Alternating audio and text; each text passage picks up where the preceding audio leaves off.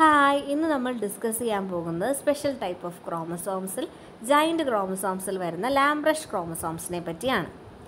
ലാംബ്രഷ് ക്രോമസോംസിനെ ആദ്യമായി ഡിസ്കവർ ചെയ്തത് റക്കർട്ടാണ്. 1892 അദ്ദേഹം ഡിസ്കവർ ചെയ്തത്. അതൊരു ജൈൻറ്റ് ക്രോമസോമാണ്. എല്ലാ ക്രോമസോംസിനെയും വെച്ച് നമ്മൾ നോക്കിക്കഴിഞ്ഞ് കഴിഞ്ഞാൽ ഏറ്റവും ലോങ്ങസ്റ്റ് ആയിട്ടുള്ള ക്രോമസോംസ് ആണ് ലാംബ്രഷ് ക്രോമസോംസ് എന്ന് പറയുന്നത്. ലാംബ്രഷ് ക്രോമസോംസ് സാധാരണയായിട്ട് സലമാൻഡേഴ്സിൻ്റെ oocytesലാണ് കാണാറുള്ളത്. ഇതിൻ്റെ അപ്പിയറൻസ് നമുക്ക് നോക്കിക്കഴിഞ്ഞ് കഴിഞ്ഞാൽ ഇങ്ങനെ ഒരു ബ്രഷ് പോലെയുള്ളത്, നമ്മുടെ കുപ്പിയൊക്കെ കഴുകുന്ന ബ്രഷില്ലേ, അതുപോലുള്ളൊരു അപ്പിയറൻസാണ് അതിനുള്ളത്. അതുകൊണ്ടാണ് ഇതിനെ ലാംബ്രഷ് ക്രോമസോംസ് എന്ന് പറയുന്നത്. ആക്ച്വലി ഇതിനകത്ത് കുറേയധികം ലാറ്ററൽ ആയിട്ടുള്ള ലൂപ്സ് ഫോം ചെയ്യുന്നുണ്ട്. ഈ ലാറ്ററൽ ലൂപ്സാണ് ആക്ച്വലി ഇതിനൊരു ബ്രഷ് പോലുള്ളൊരു അപ്പിയറൻസ് നൽകുന്നത്. അതുകൊണ്ടാണ് നമ്മളിതിനെ ലാംബ്രഷ് ക്രോമസോംസ് എന്ന് പറയുന്നത്. ഇത് oocytesലാണ്. സഗീറ്റ, sepia, എക്കിനാസ്റ്റർ, insects, sharks, amphibians, reptiles, birds, അസറ്റാബുലേറിയുടെയൊക്കെ oocytesലാണ് കാണാറുള്ളത്. സ്പെർമാറ്റോസൈറ്റ്സിലും ഇത് കാണാനായിട്ട് പറ്റാറുണ്ട്. ഇതിൻ്റെ മെയിൻ ആക്സിസ് എന്ന് പറയുന്നത് ഓരോ ക്രോമസോമിൻ്റെയും മെയിൻ ആക്സിസിനകത്ത് 4 ക്രോമാറ്റിഡ്സ് ആണുള്ളത്. ലാംബ്രഷ് ക്രോമസോംസിൻ്റെ ലെങ്ത്ത് നമുക്ക് നോക്കിക്കഴിഞ്ഞാൽ 350 മുതൽ 1000 മൈക്രോമീറ്റർ വരെ കാണാനായിട്ട് പറ്റും. വിഡ്ത്ത് എന്ന് പറയുന്നത് 20 മൈക്രോമീറ്റർ ആണ്. ഇതിനെ മിയോട്ടിക് ക്രോമസോംസ് പറയാറുണ്ട്. കാരണം മിയോസിസിൻ്റെ പ്രോഫേസ് 1 ഡിപ്ലോട്ടീൻ സ്റ്റേജിലാണ് ഇത് കൂടുതലായിട്ടും കാണാറുള്ളത്. അതുകൊണ്ട് ഇതിനെ മിയോട്ടിക് ക്രോമസോംസ് എന്ന് പറയാറുണ്ട്. ബൈവാലൻ സ്റ്റേജിലാണ് ഈ ക്രോമസോംസിനെ നമുക്ക് കാണാനായിട്ട് പറ്റാറുള്ളത്. മെറ്റേണലും പാറ്റേണലും ആയിട്ടുള്ള ക്രോമസോംസ്. എന്താ മെറ്റേണലും പാറ്റേണലും? മെറ്റേണൽ എന്ന് പറഞ്ഞു കഴിഞ്ഞാൽ മദറിൽ നിന്ന് കിട്ടിയതും, പാറ്റേണൽ എന്ന് പറഞ്ഞാൽ ഫാദറിൽ നിന്ന് കിട്ടിയതും. അപ്പോൾ മെറ്റേണലും പാറ്റേണലും ആയിട്ടുള്ള ക്രോമസോംസിനെ കിയാസ്മേറ്റ എന്ന് പറഞ്ഞ പോയിന്റിൽ ആണ്, അല്ലെങ്കിൽ ആ point of contact, മെറ്റേണലും paternal ക്രോമസോംസിനെ held ചെയ്തിരിക്കുന്ന ആ പോയിന്റ് ഓഫ് കോണ്ടാക്റ്റിനെയാണ് നമ്മൾ കിയാസ്മേറ്റ എന്ന് പറയുന്നത്. ഈ ഡയഗ്രാം നമുക്ക് നോക്കിയാൽ കാണാം. കയാസ്മ ഇവിടെ കാണിച്ചിട്ടുണ്ട്. പാറ്റേണലും മെറ്റേണലും ആയിട്ടുള്ള ക്രോമസോംസ് തമ്മിൽ വരുന്ന ആ പോയിന്റ് ഓഫ് കോണ്ടാക്റ്റിനെയാണ് നമ്മൾ കയാസ്മ എന്ന് പറയുന്നത്. അപ്പോൾ കയാസ്മേറ്റ വെച്ചിട്ടാണ് മെറ്റേണലും പാറ്റേണലും. ഇവിടെ ആയാലും മെറ്റേണൽ ക്രോമസോമും ഉണ്ട്, പാറ്റേണൽ ക്രോമസോമും ഉണ്ട്.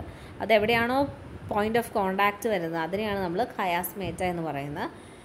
ഓരോ ബൈവാലൻ്റ് ആയിട്ടുള്ള ക്രോമസോംസിനകത്തും 4 ക്രോമാറ്റിഡ്സ് ആണുള്ളത്. ക്രോമാറ്റിൻ്റെ സ്ട്രക്ചർ ഇവിടെ കാണിച്ചിട്ടുണ്ട്. 4 ക്രോമാറ്റിഡ്സ് ആണുള്ളത്. ഓരോ ക്രോമാറ്റിഡിനകത്തും ഒരു ക്രോമോണിമ അല്ലെങ്കിൽ ഒരു സെൻട്രൽ ആക്സിസ് പ്രസൻ്റ് ആണ്. ക്രോമസോമിനകത്ത് ടീലോമിയർ ഉണ്ട്, സെൻട്രോമിയർ ഉണ്ട്, അതുപോലെ ഒരു ന്യൂക്ലിയോളാർ ഓർഗനൈസർ റീജിയനും പ്രസൻ്റ് ആണ്. ക്രോമോനിമ എന്ന് പറഞ്ഞാൽ സെൻട്രൽ ആക്സിസിനകത്ത് ഒരു സീരീസ് ഓഫ് തിക്കണിങ്സ് ഉണ്ട്. അതിനെയാണ് ക്രോമോമിയർ എന്ന് പറയുന്നത്.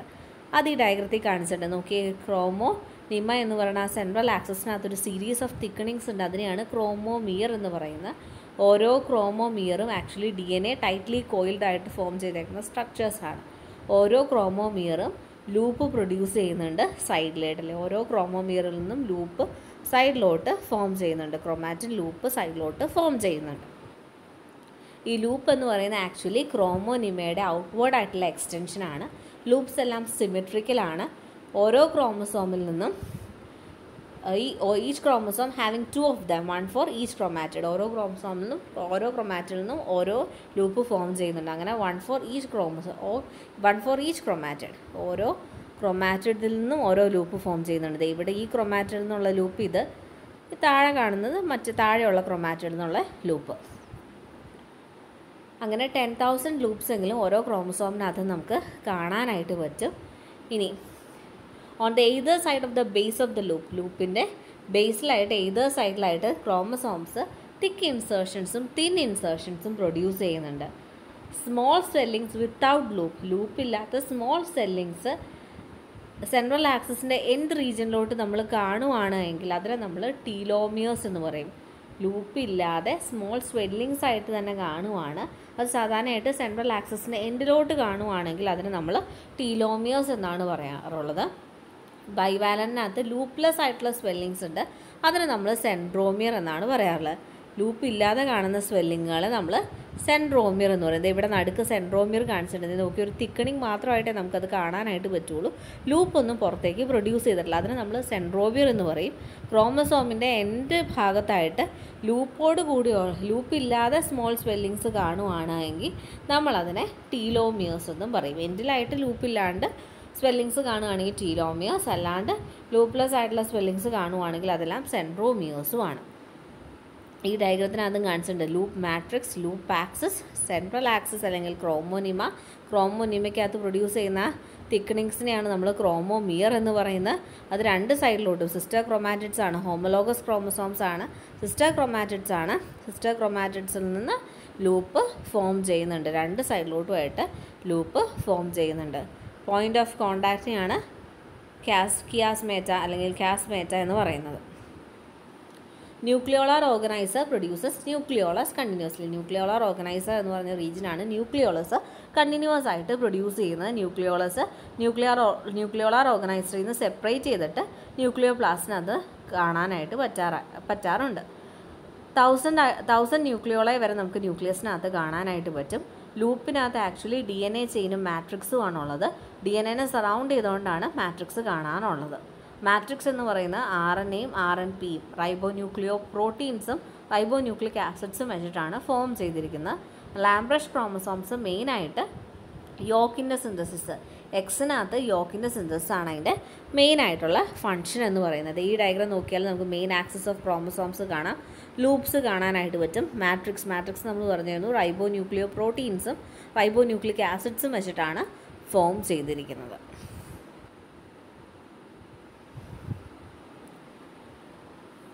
പിന്നെ ഈ ലാംബ്രഷ് ക്രോമസോംസിനകത്ത് വരുന്ന ഒരു ഹൈപ്പോത്തിസാണ് മാസ്റ്റർ സ്ലേവ് ഹൈപ്പോത്തിസിസ് എന്ന് പറഞ്ഞാൽ കാലനും ലയോഡും കൂടി പുട്ട് ഫോർവേഡ് ചെയ്തൊരു ഹൈപ്പോത്തിസാണ്. ഓരോ ലൂപ്പ് ആക്സിസും പോളിജീനിക് ആണെന്നാണ് അവർ പറയുന്നത്. പോളിജീനിക് എന്ന് പറഞ്ഞു കഴിഞ്ഞാൽ രണ്ടോ അതിൽ കൂടുതലോ ആയിട്ടുള്ള ജീൻസ് അവരെ ഇൻഫ്ലുവൻസ് ചെയ്യുന്നുണ്ട്. അപ്പോൾ ഓരോ ലൂപ്പ് ആക്സിസും പോളിജീനിക് ആണ്. അതിനകത്ത് റെപ്പറ്റേറ്റീവ് ആയിട്ടുള്ള DNA സീക്വൻസുകളും അതുപോലെ തന്നെ മൾട്ടിപ്പിൾ കോപ്പീസ് ഓഫ് ജീൻസും വെച്ചിട്ടാണ് അത് ഫോം ചെയ്തിരിക്കുന്നത്. സെൻട്രോമിയർ എന്ന് പറയുന്നത് ഓരോ ജീനിൻ്റെയും മാസ്റ്റർ കോപ്പി ആണ് സെൻട്രോമിയറിനകത്തുള്ളത്.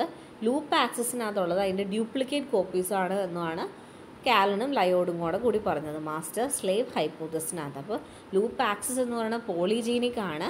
സെൻട്രോമിയർ എന്ന് പറയുന്ന ഓരോ ജീനിൻ്റെയും മാസ്റ്റർ കോപ്പിയാണ്, അതുകൊണ്ട് അതിനെ മാസ്റ്റർ ജീൻ എന്ന് പറയാം. ലൂപ്പ് ആക്സിസ് എന്ന് പറയുന്നത് ഡ്യൂപ്ലിക്കേറ്റ് കോപ്പീസാണ്, അതുകൊണ്ട് അതിനെ സ്ലേവ് ജീൻസ് എന്നും പറയാം. മാസ്റ്റർ മാത്രമാണ് ട്രാൻസ്ക്രിപ്ഷണൽ ആക്ടിവിറ്റിയിൽ റോള് പ്ലേ ചെയ്യുന്നുള്ളൂ എന്നാണ് കാലനും ലയോഡും മാസ്റ്റർ സ്ലേവ് ഹൈപ്പോത്തിസിസ് വഴി പറയുന്നത്. ഇത്രയുമാണ് നമ്മുടെ ലാംബ്രഷ് ക്രോമസോംസ്. മനസ്സിലായി കാണുമെന്ന് വിശ്വസിക്കുന്നു. Thank you.